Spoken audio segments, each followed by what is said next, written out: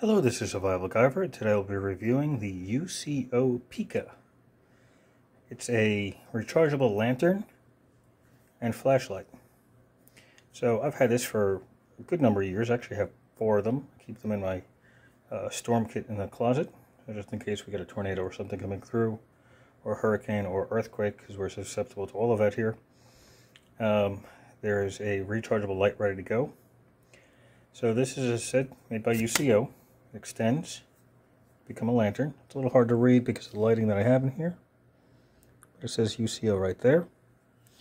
I'll collapse that again. So you have the on and off button, which also works as a couple of other functions. So on, off, you can dim with it, and you can make a strobe, which is a really slow strobe, maybe 1 blink a second kind of thing. It has a couple of modes, as I said. It's got a high and a low. It's 150 lumens at its brightest. I should say it's also dimmable. And you can even charge a phone with it. I can't show you charging my phone because I'm using my phone at the moment just for this video. But it will charge a phone, maybe not to full capacity, but especially the newer phones, it may not, the really large ones. But you can at least get, I think this is an A51 5G that I'm using for the videos. It'll charge it up about 75%. If this is full, it'll charge the phone about 75%, which isn't bad. That still gives me 18 hours of phone use, depending on what I'm doing.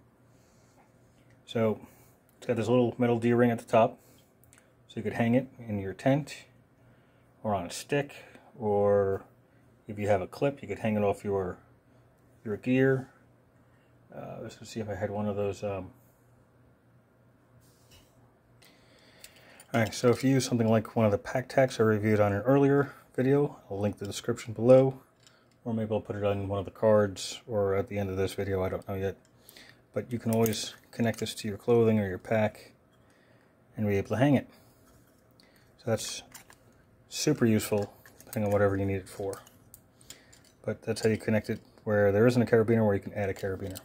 Pack-Tach by One Tribe, I believe it is, or Tribe One.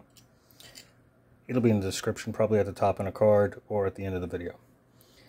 So this has a charge port, and unfortunately it's not a Type-C.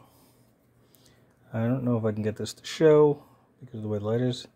It's a micro, one of those funky flat ones, where it's flat on one side and round the rest of the way. So that's the downside. It's a micro, not a Type-C. I don't know if they've made any newer models that have the Type-C. That'd be nice, but I haven't seen one. Doesn't mean they don't exist, I just haven't seen it. So that just closes there. And this side is a USB port. Regular, it looks like a 1.0 or 2.0, that kind of system. So you can charge other devices with it, like your phone, or more of these if you really needed to. So it's got a 3.7 volt, 1.8 amp hour lithium ion rechargeable battery. And it does have a flashlight if you keep it compressed in this position, where the shroud is down. Where's the button? Here it is. So here we go. You do have a regular flashlight, 150 lumens. They tell you that the beam protection is between 33 and 164 feet. Of course, that's purely depending on the conditions. If it's raining or foggy, it'll be significantly less. If it's clear and it's new moon, there's no moon out, then you probably get about 164 feet out of it. So in order to make the lantern, pull. You still get a little bit of light at the end. The rest of it is in this diffuser here. And I'm going to turn off my main light here. There we go. So that's not bad. Now you can't really tell in here because I got a white background and the computer monitor is on as well. But it's actually pretty bright. Now if you hit the button, it blinks. That blinked 4 times. So 4 times is a full battery. If it blinks 3 times, it's 75%. If it blinks 2 times, it's 50%. Blinks 1, it's 25% battery charge. If it doesn't blink at all, it's probably dead. So that tells me it's got a full charge. And then it turns on.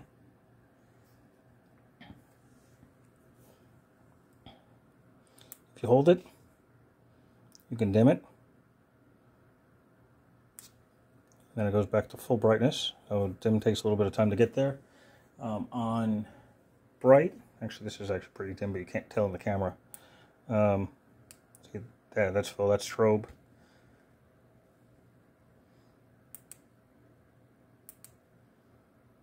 That's full brightness. See, the phone is focusing on it. On high, which is this, the light will last 4 hours. From a full charge, it'll be 4 hours.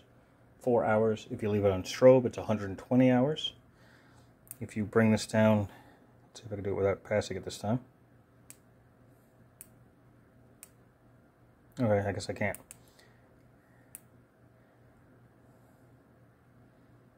Of course I can't do it on camera, but low mode, which is a little bit lower than this, it will last 80 hours. So even on low, that's still a good amount of light. And of course, the same thing still works with the flashlight. You still have low, high,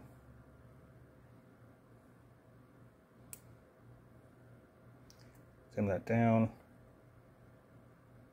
and you still have strobe. Turn this main light back on, so we'll see what I'm doing here. So that's it. It's actually pretty cool. It is IPX5, so it is water resistant, not waterproof, but it is water resistant. Top does not come off. You can move the base around a little bit. You can actually lock the top in place. So they don't tell you about that in the instructions.